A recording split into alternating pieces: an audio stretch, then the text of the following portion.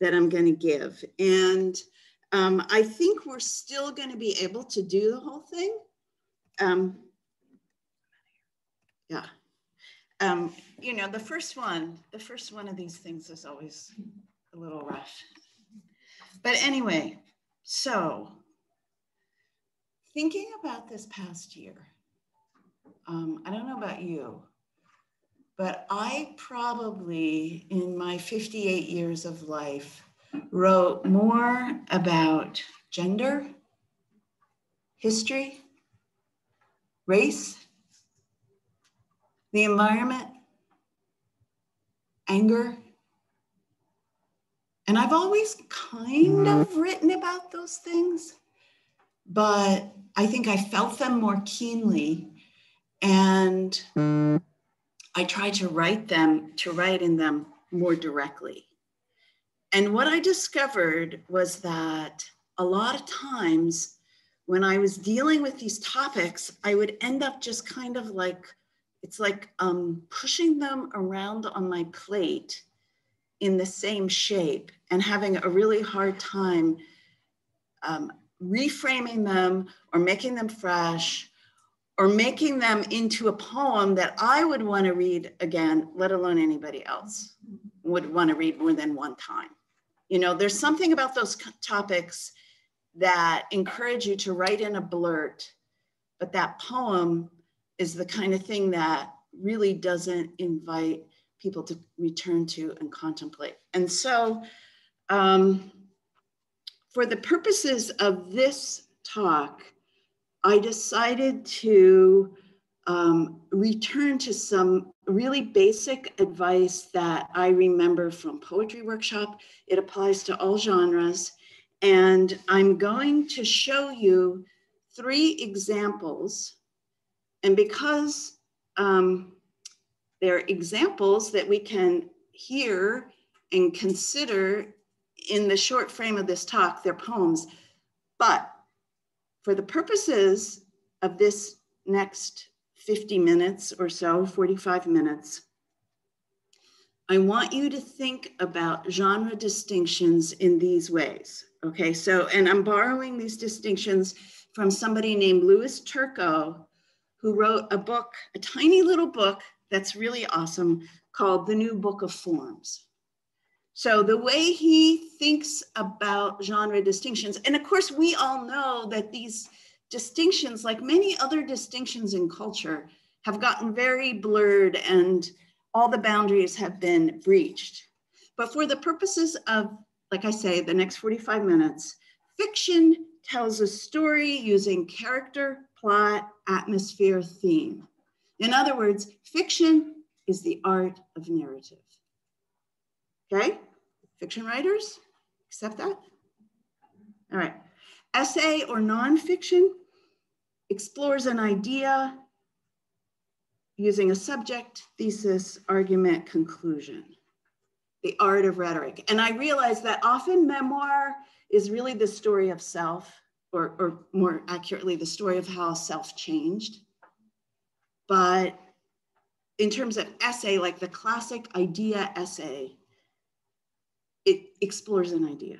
And finally, now, the author of this little book of forms is a poet, so of course he's going to make poetry the most essential. For him, poetry is the art of language. It pushes language to do things that language doesn't normally do in everyday discourse. So oftentimes, like contemporary lyric poetry, sometimes it acts like visual art. It shows you a picture. Sometimes it acts like music. It gives you sound, okay? But it's using language. Did something happen?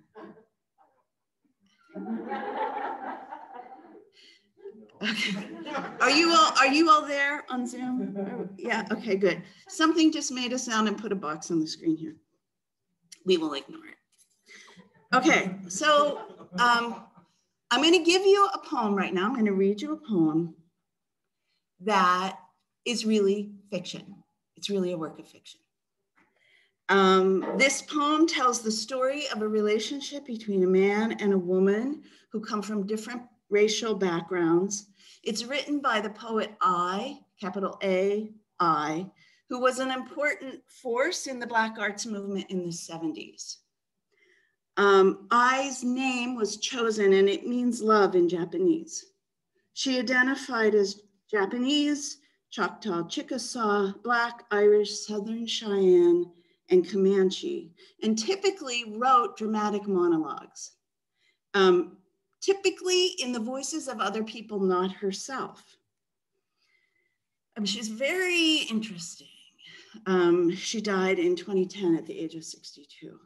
So I'm going to tell you that I'm not assuming that the speaker of this poem is the author. And I want to acknowledge that there's a problematic nature of me reading it in the voice of the speaker of the poem, because this poem is about race and it's spoken in the voice of a Black woman speaking to a white man. And I think this is an important question. It's not in the frame of this talk to discuss, but if you want to talk with me about these kinds of problematics of representation and re-representation, I'm going to sit at a table on the porch at lunch, and we can talk about that because it's going to be throughout this talk. Also, I think it might be an appropriate thing to write in your journal about for today, if it's something that strikes you. Okay, here's the poem. Woman to man. Lightning hits the roof, shoves the knife, darkness deep in the walls. They bleed light all over us, and your face, the fan, folds up. So I won't see how afraid to be with me you are. We don't mix, not even in bed where we keep ending up. There's no need to hide it. You're snow, I'm coal. I've got the scars to prove it. But open your mouth. I'll give you a taste of black you won't forget. For a while, I'll let it make you strong, make your heart lion. Then I'll take it back. Okay? Fiction.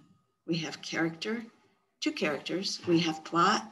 We have an atmosphere, danger, fear. We have a theme, power, oppression.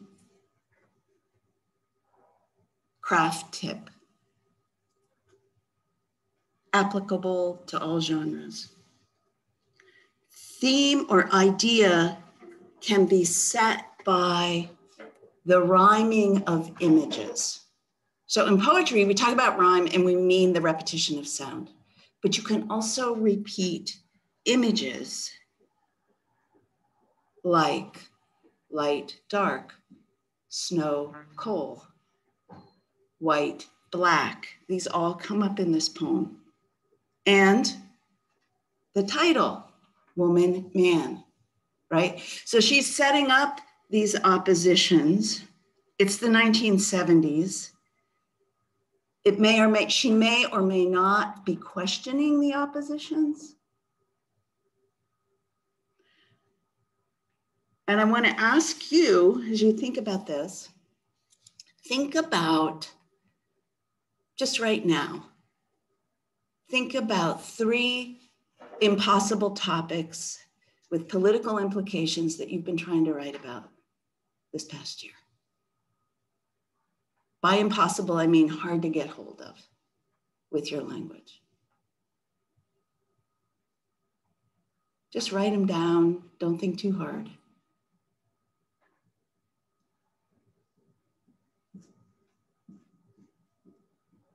Has everybody got them? Okay, circle 1 of those 3.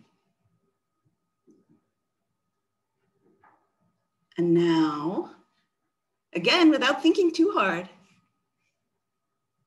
think of images, stuff. By image, I mean pictures in your mind. I mean stuff in the world that are related to that topic, but not necessarily to one another, just to the topic.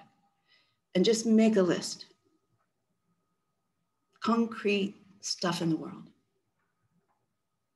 that have something to do with your topic.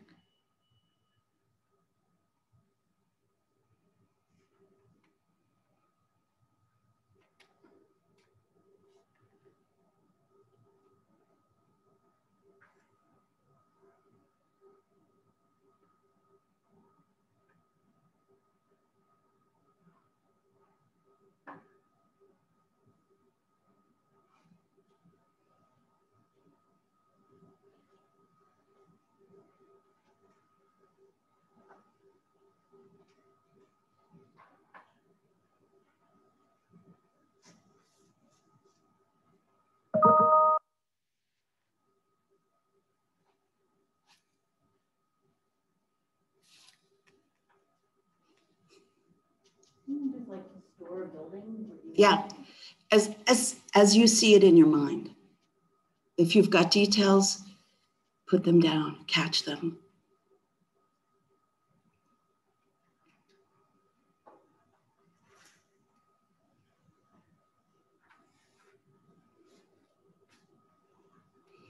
And I'm going to give you a couple more minutes. Well, I'll give you one more minute and then we'll move on.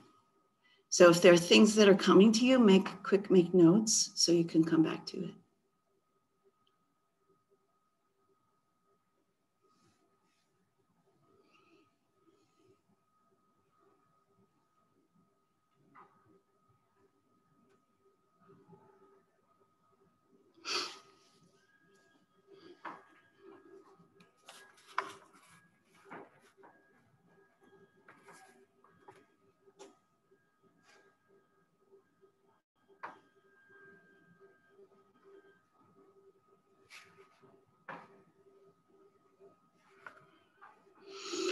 Okay, the next poem I want to share with you acts like an essay. It's an essay poem. And the title of the poem, Trophic Cascade, is a technical term that has to do, it's with an ecological phenomenon that is triggered by the addition or removal of the top predator in a biosphere. Okay, so in this case, the poem has to do with what happened when they reintroduced wolves to Yellowstone Park. This poem is written by Camille Dungy. She's a contemporary African-American poet. The title of the poem is also the title of her recent book, 2017 book. And I've asked Nicole to read it because she is working on writing nature poetry. And as she gets ready to read, I just want to say, in doing that, I'm not eliding the fact that Dungy herself is an African-American woman, rarely, usually not associated with nature writing as a type of person. And so when she says, "Don't tell me this has nothing to do with me" in the poem, it has special resonance because of her particular identity, and it also, I think, applies more generally, as you'll hear, to this sort of surprising turn that the poem, what I'm calling an essay, takes at the end. Okay, Nicole, let's hear it. After the reinforcement of gray wolves to Yellowstone, and as anticipated, their culling of deer, trees grew beyond the deer stunt of the mid-century. In their upreach, songbirds nested, whose scattered seed grew underbrush, and in that cover, warren snowshoe hare. Weasel and water shrew returned, also bold, and so came soon hawk and falcon, bald eagle, kestrel, and with them hawk shadow, falcon shadow, eagle shade, and kestrel shade haunted newly buried runnels where deer no longer rummaged, cautious as they were now of being surprised by wolves. Berries brought bears, while undergrowth and willows growing now right down to the river brought beavers, whose dam muskrats came to dams and tadpoles came to that night song of fathers of tadpoles.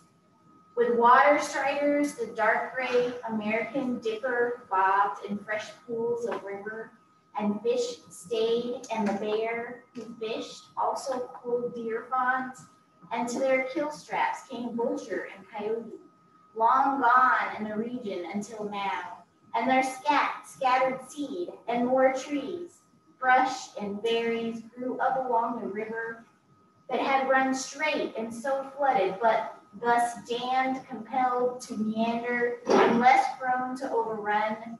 Don't you tell me that this is not the same as my story. As this life born from one hungry animal, this whole new landscape, the course of the river changed, I know this.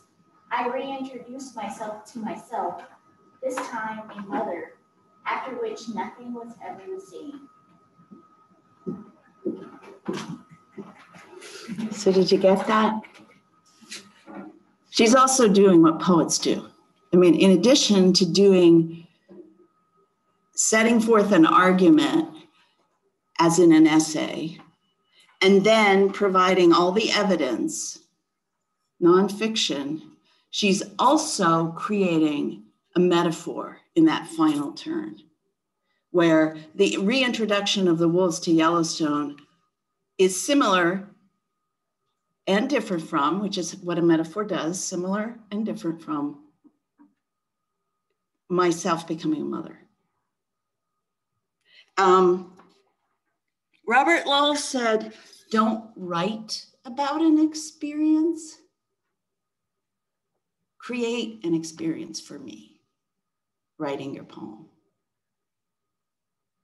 And the only way to do that I know, I mean, there are other ways, but the only way to do that I know as a lyric poet, I'll qualify it, is to say that you've got to write something as concretely and in as much detail as possible, be a witness in the world, and show your personal stakes in the matter.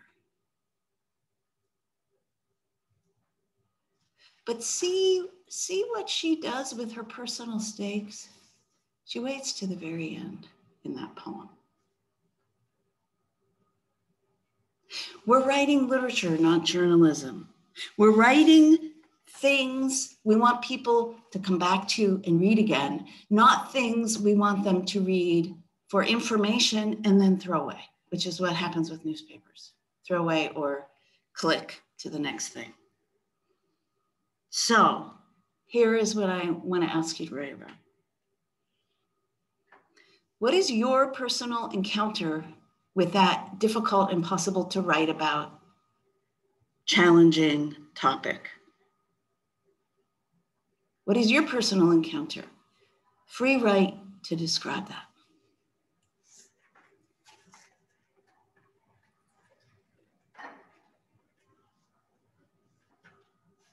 And you know what? It could be really small.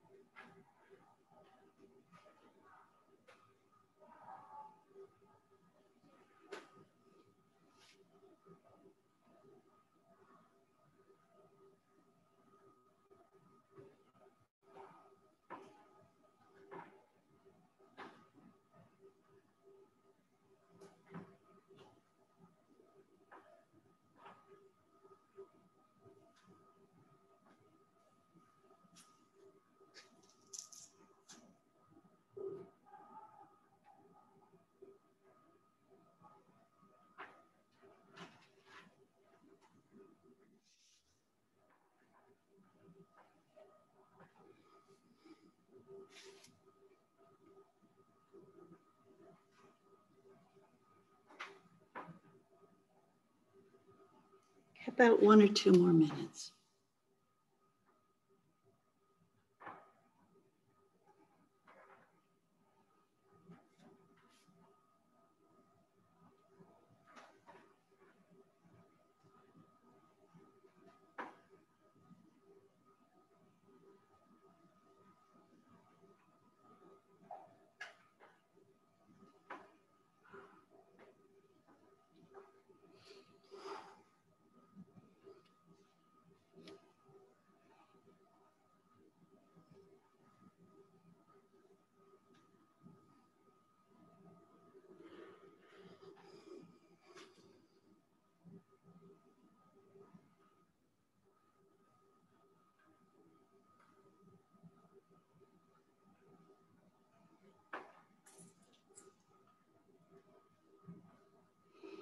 Okay, make notes. If there's stuff you don't want to miss or lose.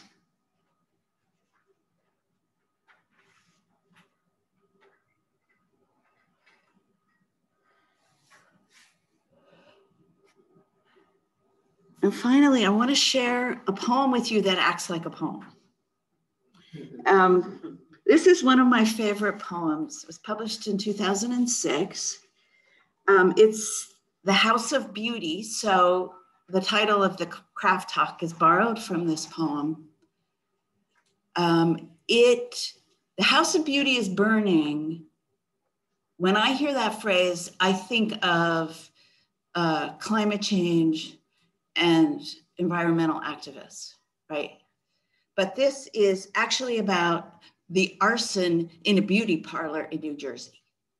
Okay, that's the topic. It's not really what it's about. It uses repetition. It uses all kinds of sonic devices like internal rhyme. It uses a kind of hypnotic pattern in which in each stanza, the final line repeats and an additional line is added. So the poem grows in a kind of like a nursery rhyme way. And it's written by Mark Doty, who's a contemporary American poet who became, and essayist really, he's equally an essayist, who became well-known, and really his career began when he was writing about the AIDS epidemic and life in New York. And he lost his first life partner to AIDS. House of Beauty. In Jersey City, on Toneil Avenue, the House of Beauty is burning. On a Sunday morning in January, under the chilly shadow of the Pulaski Skyway, the House of Beauty is burning. Who lobbed the fire bottle through the glass, in among the creams and thrones, the helmets and clippers and combs? Who set the House of Beauty burning? In the dark recess, beside the sink, where heads lay back to be laved, under the perfected heads rode along the walls, the hopeful photographs of possibility darken now that the House of Beauty is burning. The skyway beetles in the ringing cold, trestle arching the steel river and warehouses, truck lots and Indian groceries, a new plume of smoke joining the others, billow of dark thought rising from the broken forehead of the House of Beauty. An emission almost too small to notice just now, the alarm still ringing, the flames new launched on their project of ruining an effort at pleasure, jagged glass jutting like cracked ice in the window frame, no one inside, the fire department on the way. All things by nature, wrote Virgil, are ready to get worse. No surprise then that the House of Beauty is burning. Though whatever happens, however far these fires proceed, reducing history to powder, whatever the House of Beauty made is untouchable now. Nothing can undo so many heads made lovely, or at least acceptable, so much shapelessness given what are called permanence. though nothing holds a fixed form. Bring on the flames. What does it matter if the house of beauty is burning? Propose a new beauty, perennially unhoused. Neither the lost things nor the fire itself, but the objects in their dresses of disaster. Anything closed in its own passage. Padded vinyl chair bursts into smoky tongues. Lucite helmet sagged to a new version of its dome. Our black bridge, a charred rainbow on iron legs, two ruby eyes glowering from its crown. If beauty is burning, what could you save? The house of beauty is a house of flames. Craft tip, which seems entirely to contradict the last one. Write about something only vaguely associated with your subject or not associated with it at all, right? How is a beauty parlor arson in New Jersey related to the destruction of the gay community through the AIDS epidemic? Well, there's all that, you know, drag, big wigs, there's like spectacular dressing. I mean, you can make a connection, but it's remote, right? In revision, you can drop hints, but as for the discipline of this suggestion, write about something that is removed from the topic or only associated through some kind of an imaginative leap like that, and see what happens. Make a list right now of things that are small, that are incidental, that are not really related to your topic, but that somehow come to your mind right now.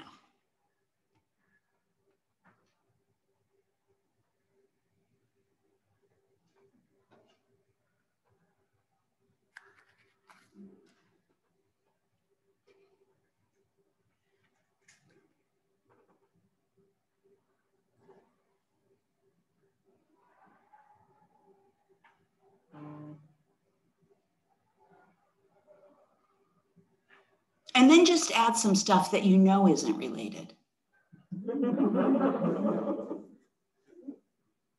Because your unconscious is way smarter than you are. So just throw it out there.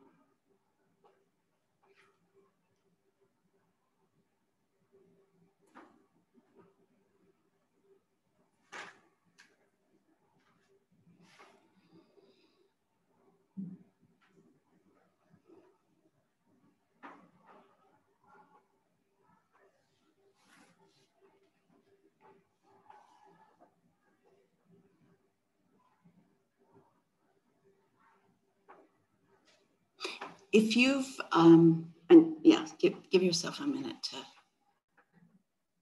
conclude, or just throw in something weird.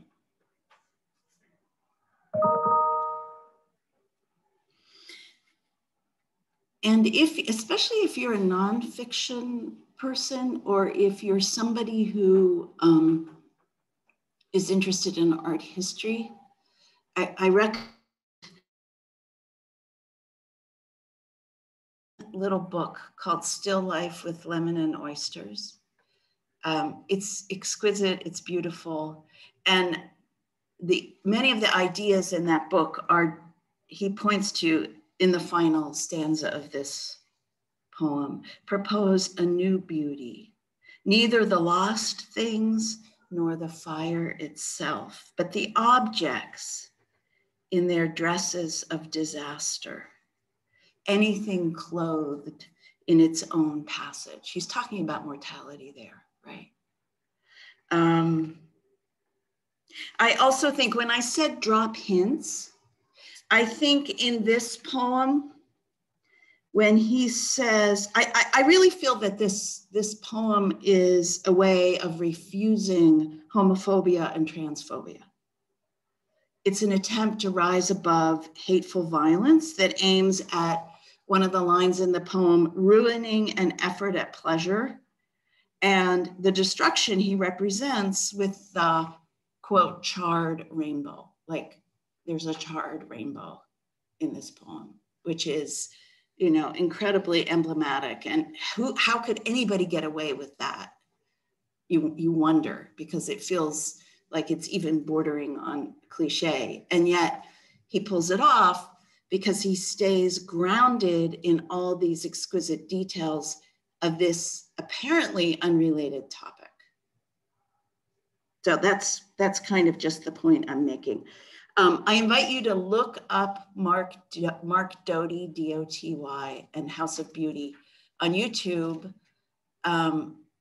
He reads it beautifully. And when you get the slides from this talk, you can compare, you can look at the text of the poem in the slide and his reading, and you'll realize that the reading was an earlier draft of the poem. It's always fun to see and to contemplate the decisions that people make in revision.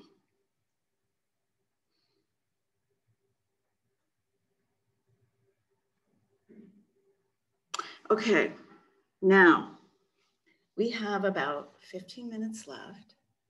And my thought is, if this, I know it's like day one, who wants to do this? But my thought is to invite you to look around, and we'll figure out, I don't know how this could happen on Zoom. Sheila and I will confer and we'll figure out how. So hang in there, folks, on Zoom. I'm looking at you.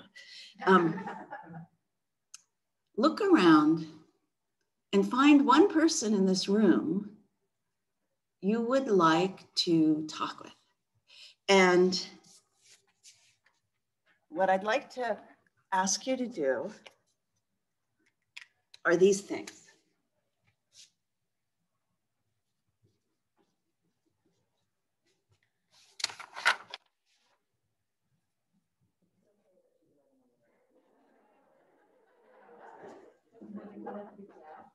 I know, right? I feel so like an anarchist.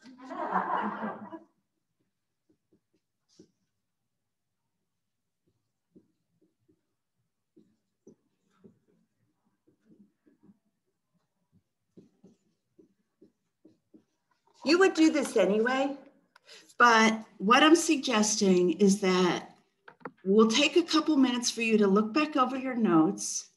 And if something is interesting to you, and don't think too hard about why it's interesting, just something is interesting, underline it, and then choose one person in this room you trust, get together with them, and these are the things.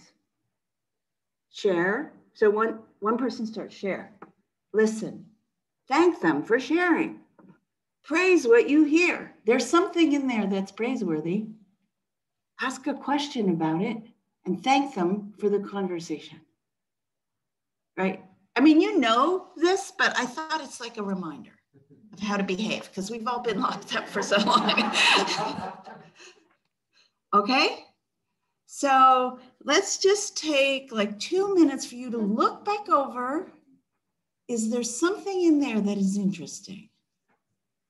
And I've got to tell you that I think disembodied from your memories and whatever it is that led you to choose that topic, this might be vulnerable making, but it might not. And actually sharing one little piece of it And the person responding with a question that might come to you seem like completely out of left field because they don't know your context, that might be the most useful thing of all. Because I'm back to like pushing the same crap around on your own plate, right? And being stuck in the same, using your own language. And that's really the goal here, is to find new possibilities for writing about what you care about the most. Okay, so just look through, underline what interests you, and then maybe just make eye contact. And I don't know how this is gonna work, honestly, but I think you'll see someone and you'll be like, you. I'll do this with you. Okay, they are going to do it through private chat. Okay, good. And they suggested that themselves. Excellent. Okay. I'm going to mute us for a minute.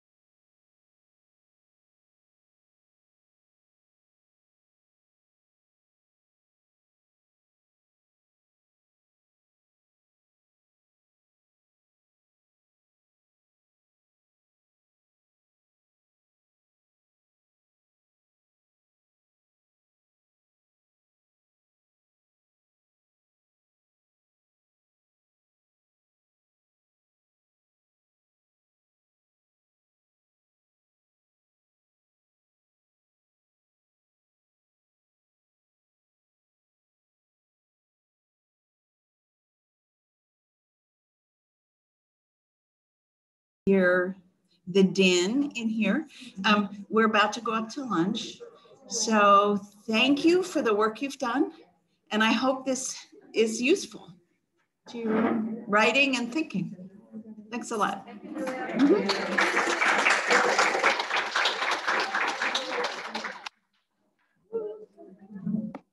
Zoom, people. We're gonna send out the, wait a second. Hi, we're gonna send out the slides that were supposed to accompany this to you all. We'll also put them in Brightspace, but I'll have Joe send it as an email as well. Please check in with me if you have any issues or concerns about the tech thing. Thanks again for your patience. We're gonna work through this. I bet it gets smoother as we go, okay? Thumbs up? All right, Lori Morency, I'm gonna talk with you. I'm gonna send you an email about tonight's keynote, okay? Yes? All right, bye gang.